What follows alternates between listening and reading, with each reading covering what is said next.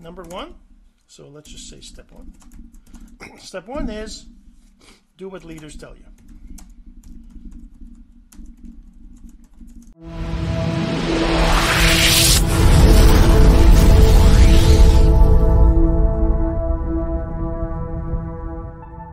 Hey, my friend, Jean-Serge Gagnon here, and today we're going to talk about why is the reverse social prospecting formula the best way to find hot leads. And what is the reverse social prospecting formula? We're going to get to that in just a second, but first this. So the real question is this: what are the strategies, techniques, and tools that you need to learn to generate residual income from the e-learning boom that's happening right now? My name is Jean-Serge Gagnon, and welcome to Course Income Secrets. That's right, the reverse social prospecting formula. So RSPF for short. So it's kind of like, your backwards way of doing things that is a little different than what you're used to, but quite similar. And we're going to get to that.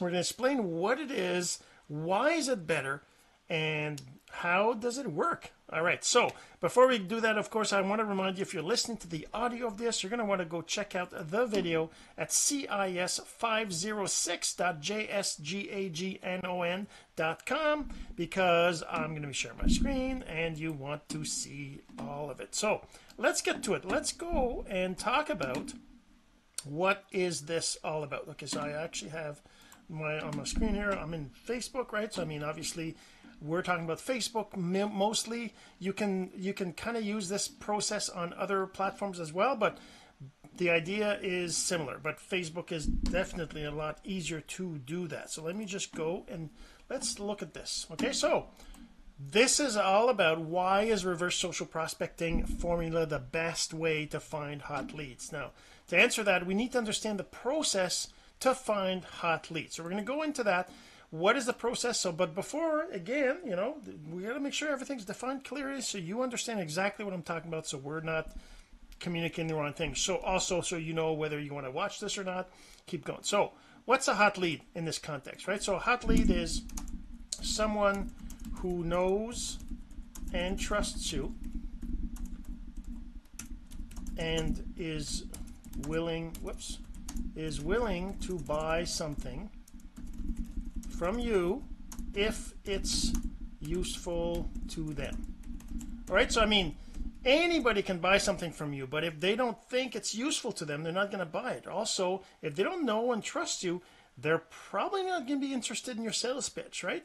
So they have to be like a hot lead is somebody who knows who you are. So they've seen you online, they've seen your stuff, they kind of know what you're about, they know what you sell, they know what it can do for them, and they are willing to buy something from you once they feel that it's something that'll help them, right? So part of the process of getting a hot lead is getting them to know you, getting them to be interested, know what you sell, know all that stuff, right? So I've talked about this a lot in lots of other previous posts, but I kind of wanted to get into the really nitty-gritty, simple ABC kind of what is this, right? So now, how does someone become a hot lead, right? So that's, we need to be able to explain, how does somebody become a hot lead, right? So it's a process, right? And this is one of the things that you need to do as an online marketer. You gotta I don't like using the word get, but you gotta find a way to allow your prospect to navigate through the process that turns them into a hot lead. In other words, they need to get to know you and all those things, right? So how does somebody become a hot lead, right? So number one, they see your stuff. They see your stuff online. So if we're talking about like Facebook, let's just say they see your stuff on Facebook. Facebook news feed. Number two, they see it more often. So they see your stuff on the news feed, so they become, let's say, so basically, so they now exist, let's say, right? So they go from having no clue who you are, right? They've never heard of you. They don't even know that you even exist, to knowing that you exist. So that's the first step. They got to know that you exist, right? So then they see your stuff. They see your stuff. Let's put your stuff again here. Your stuff more often in newsfeed or elsewhere. And we're going to get into that in a minute. But let's say they see your stuff more often in newsfeed and start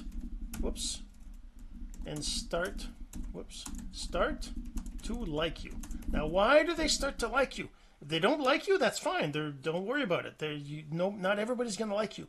But they start to like you because they relate to whatever you're creating, right? They either relate to your content because, I don't know, you post pictures of your kids, so they have kids. They think your kids are cute, just like their kids are cute, so they see other kids, or maybe they like nature, they like to go out for walks, and you're posting pictures of that, so they start to like you, right? Because they relate to the content you're creating, right?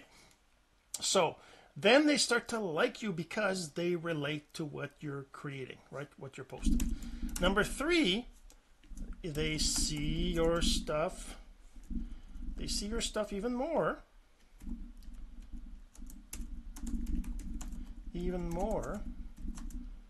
in newsfeed, right?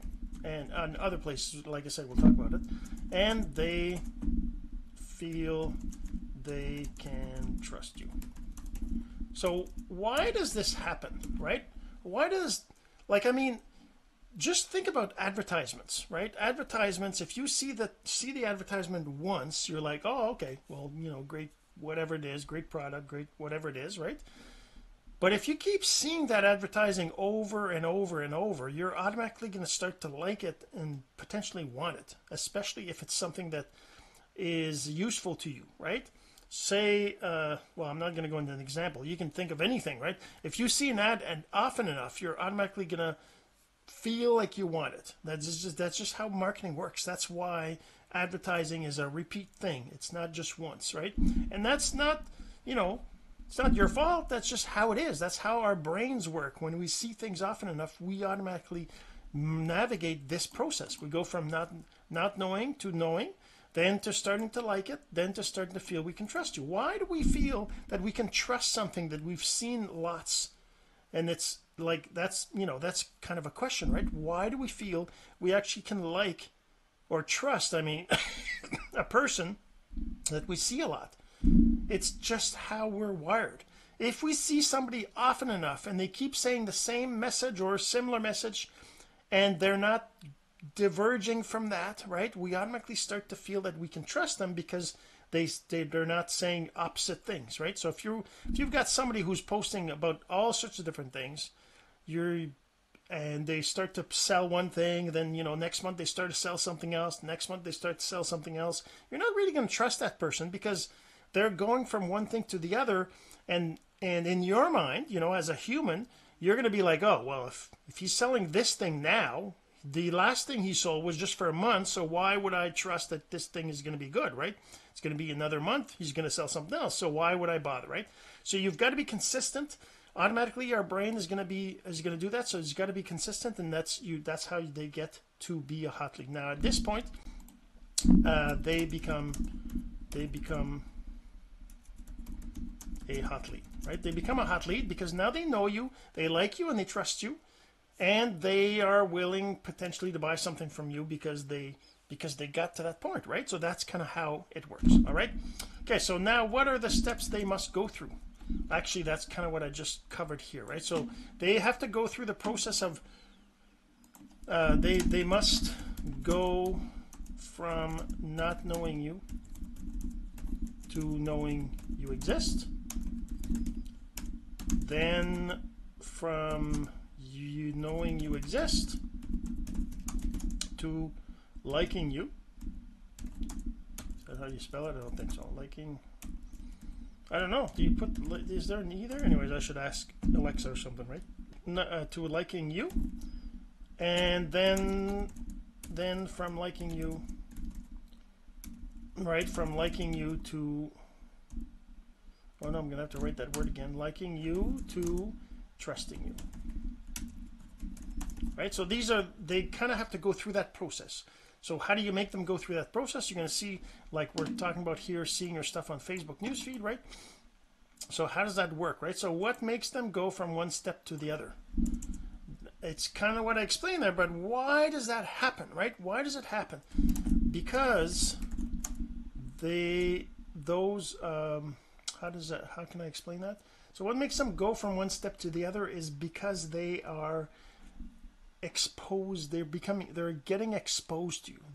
Because they are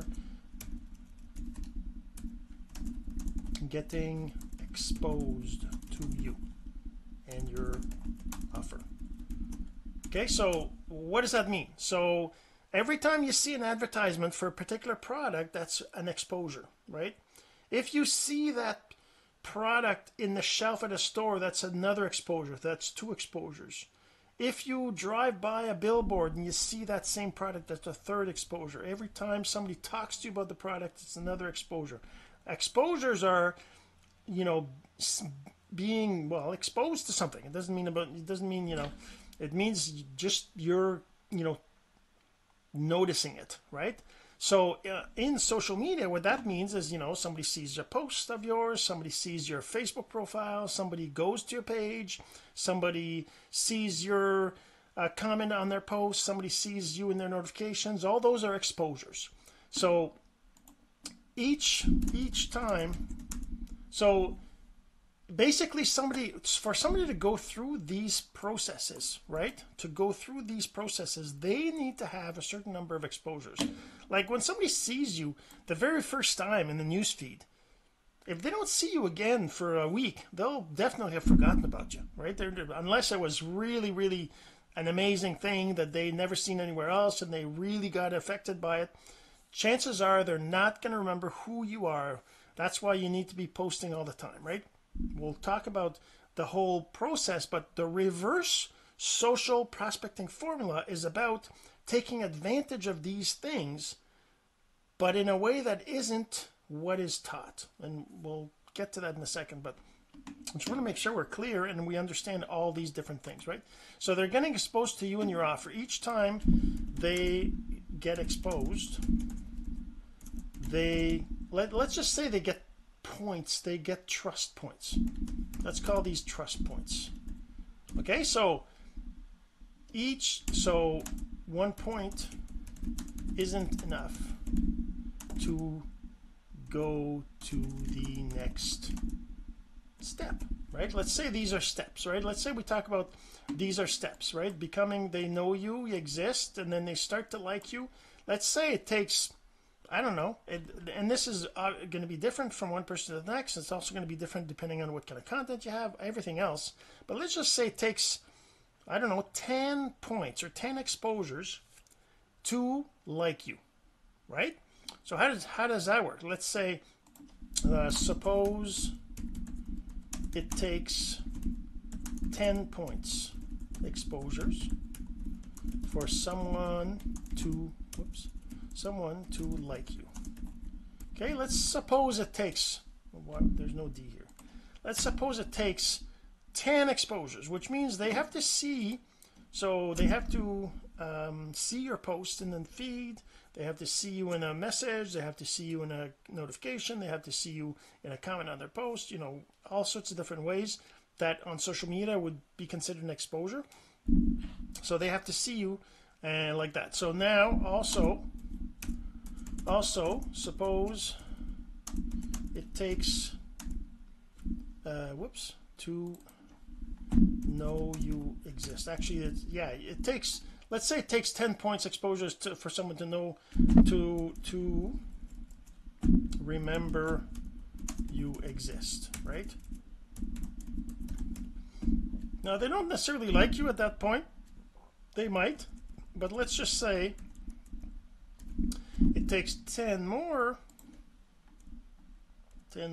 points for someone to like you.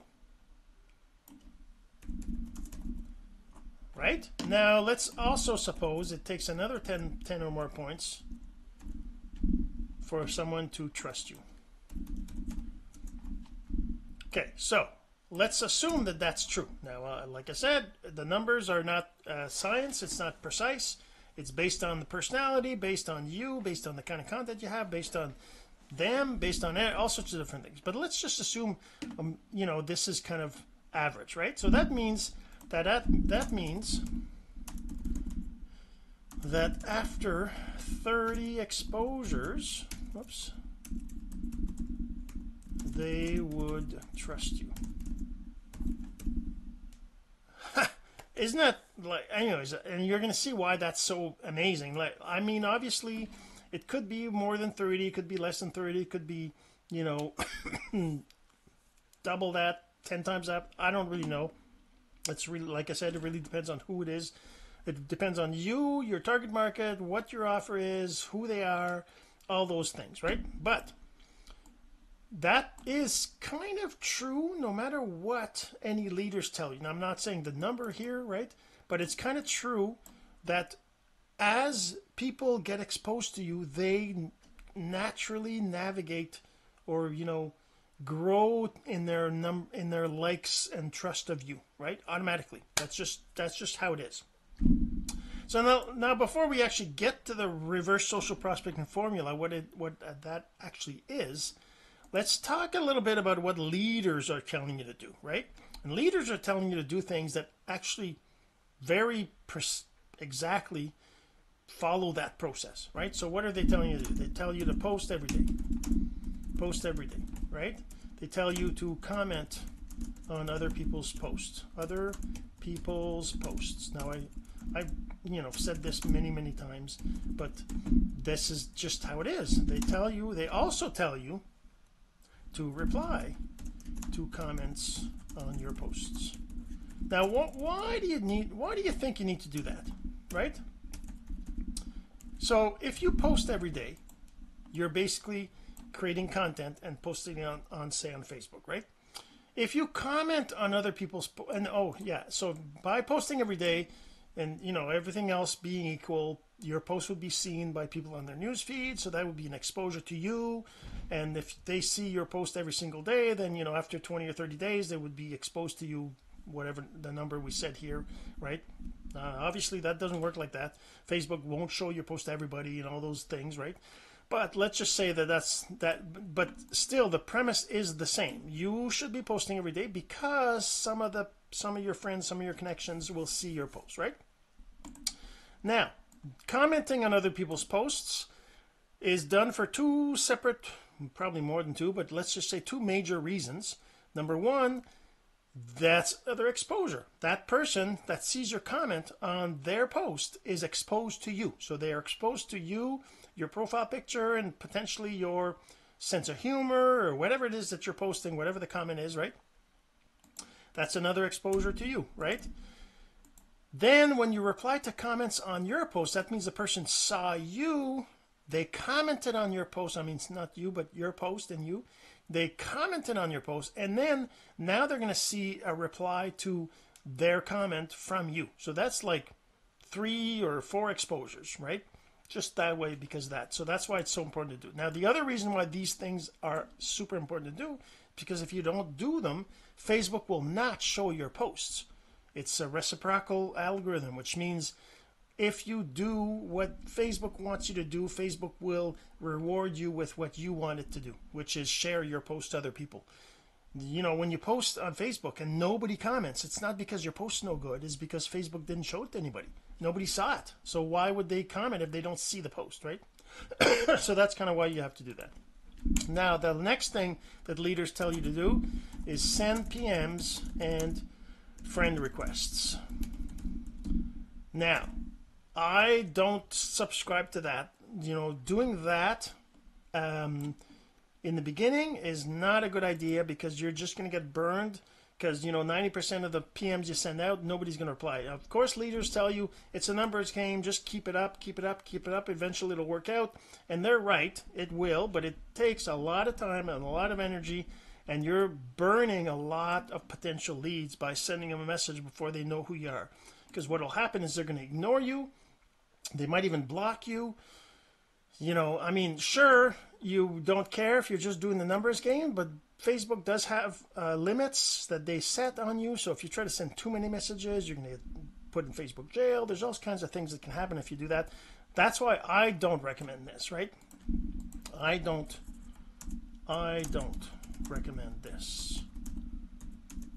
I mean, yes, you can do it, but you gotta, you know, let's just put that at the end, actually. So let's just put I don't recommend this. I don't need the X's there. Okay, so I don't recommend this, but leaders do tell you to do that because it's one way you get connections and you get connected. And if you do it often enough, it will eventually work. And Facebook has their limits are increased over time as you do it more and more. So you can certainly get to a point where you can send 50 messages per day and get, you know, 1 or 2 people to reply to you, which over time adds up, right? But what if, oh my God, so sorry. But what if, why is that there? That doesn't need to be there. There we go. Sorry about that. That was on the screen. I mean, it's just the title of the topic, but what is it that, what's the difference? What's the difference with the RSPF, right? Reverse social prospecting formula. Now I'm still kind of documenting or creating what this formula actually, or what are the, because to me there's 3 things in the reverse social prospecting formula. Is you do these things, right? So this kind of step 1 is do these activities, and step number 2 is track your content. So the reverse social prospecting is number 1, so a 3-step formula. Okay, number 1. So let's just say step 1. Step 1 is do what leaders tell you. Post, comment, and reply. Okay, so do what leaders tell you about posting and commenting, not the sending PMs, not this part. Okay, so that's step 1. Step number 2 is record your activities. So what does that mean? It means record the visits you go to a profile. So you know how many times you visited somebody, you know how many times you've commented on their stuff, you know how many times they've seen you. You can know exactly where you stand with them, right? And step 3 is contact them. Okay, so those are the 3 steps to the reverse social prospecting formula. All right, so the reverse social prospecting formula is about doing what the leaders tell you to do, but you only contact them at the end. That's what the real secret is of the reverse social prospecting formula. You do the contacting at the end. Now, why does that make a difference? So the reason it makes a big difference is because they will know, like, and trust you by the time you contact them. Can you just imagine? Just think for a second how good your sales would be, your connections, your conversations would be if people, you didn't contact them unless they already knew and liked and trust you. That's like, it's like, you know, taking candy. What's an easy thing? I guess taking candy from a kid, that's not a nice thing to say, but it's an easy thing to do, right? You just, this is taking, you know, I mean, of course you have to be trustworthy. You can't be doing this to be like, because this is really powerful. If you do this way, it's really powerful. And you can take advantage of people if you're not honest, because you know, humans will automatically trust somebody if they see them often enough and they're consistent and they're always kind of talking about the same thing. They will automatically trust you. There's no doubt about that. So you can take advantage of this and be scrupulous and everything else. So now hope you're not. I hope you don't do this for that reason. I hope you really you're really honest and you're really selling something that's worth it for them, because it does work, right? So like, just So, okay, so the part you might be wondering about is how do you record your activities, right? So recording your activities, you can do it on a piece of paper. Obviously, it'd be kind of ridiculous, but you could do it on a piece of paper, in a spreadsheet, in a Word document, whatever mechanism you want. You'd have to record who the person is, what their profile is, and when you visited them, when you commented on their stuff, so you can kind of add it all up and figure out, where they are and how many times they've seen you in their notifications or in their post comments or whatever, right? But that would be kind of silly to have to do that manually, right? Especially if there's something out there that can help. Now I have created software a while ago that's called Active Group Users. It basically gives you the list of the people that you've been engaging with. Also, it starts off with a list of people that are in groups that you want to connect with, and it gives you the list, and then it tracks these numbers that are here, right? These are basically the number of times that I visited them, number of reaction comments.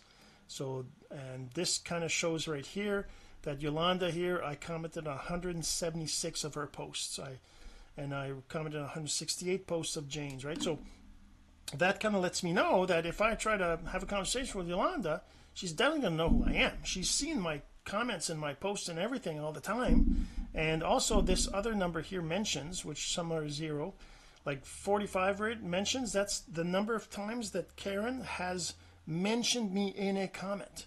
So whenever she, when you post a comment on somebody's post, and then, or when somebody posts a comment on your post and you click the reply right underneath that comment, it puts their name on there, right? So that's a mention. So this is how many times Karen has mentioned me. Now, the only reason some of these are 0 is because I haven't been, that feature's new, relatively new anyways. But as you can see right here, can you see? You can see this number. I have 32,000 leads. Now, these are not all hot leads, but if I was to say I would just want to see the hot leads, let's just say the hot leads, and I can see how many hot leads I have, right? So the hot leads are people that have seen me often enough that if I decided to have a conversation with them, right? And by the way, Active Group Users, you can get right here, activegroupusers.com. If you go to activegroupusers.com, you can actually get, why is this, what's going on here? You can actually get a free trial, 14 days to try this out and see how it works for you.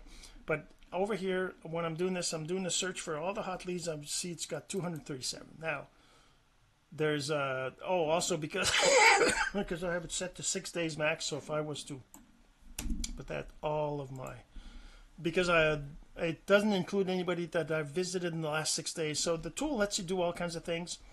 Lets you filter based on whether they're your friend or not, whether you're following them or not, whether the temperature's hot or cold or not, or status is, whether you contacted them or not, things like that, and whether you have note.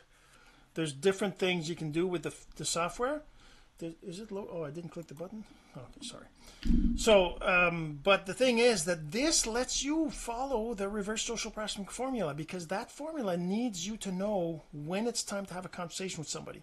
Now, you can always just never contact anybody and wait for them to contact you, and that works once you've built in a reputation and you've had sales and social proof and everything else.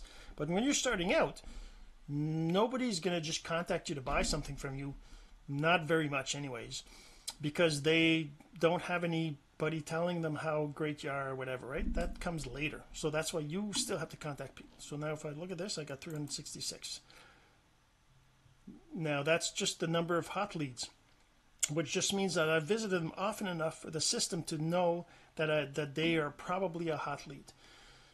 And that's kind of how you do it. You just click on one of these names here. Right, if I click on, let's say I go to one that I've visited a long time ago, so 3 days ago. These are the number of hours ago or days ago that I visited them. I can click on load more here to get some more. I just want to find somebody who I visited at least 6 days ago. So there's 8 days ago. So Tina. So if I click on her name, loads up her summary, and I can mouse over to any of these things. It kind of shows me when I visited her, when I commented on her post and that kind of stuff. I can click on her name again. It takes me to her Facebook page where I can go and comment on her stuff. Now, I don't have to go through the newsfeed or anything like that. I go straight to her profile, and I can, like one of her posts, and I'll just like that, and I'll just say, What a beautiful... I'm having trouble seeing here. Beautiful bush. I don't know if it's a bush. Beautiful flowers. Beautiful flowers. Let's just say beautiful flowers. Right? And then I just post that like this. Now I can go on and do another comment, but I just then close the tab right here, and then I come back here and I say I commented on one post, reacted to one post. Now you don't have to fill that in. The next day it'll go and find it, but if you want to update it, you can do that like this. And now it says Tina, I visited her just now, and these numbers got updated based on the visit. So that's kind of how it does. So now it knows how many times I visited her. It's 44 now instead of 43, which was earlier, if you noticed. If you're watching the replay, go ahead and back up. You'll see that it was said 43 a second ago. But that's kind of how you use active group users to follow the reverse social prospecting formula, right? The reverse social prospecting formula is step 1, do what leaders tell you, post, comment, and reply. Step number 2, record your activities. And step number 3, contact them once they are hot. Once they are hot. That's how you get hot leads, and that's how you do it with active group users software. All right, we'll see you in the next episode. This has been Course Income Secrets, the entrepreneur's blueprint to generating income from the e-learning boom. Some of your friends need to hear this message, so don't forget to share. For more content like this, go to CourseIncomeSecrets.com and make sure to subscribe and follow us here. My name is Jean-Serge Gagnon. Until next time.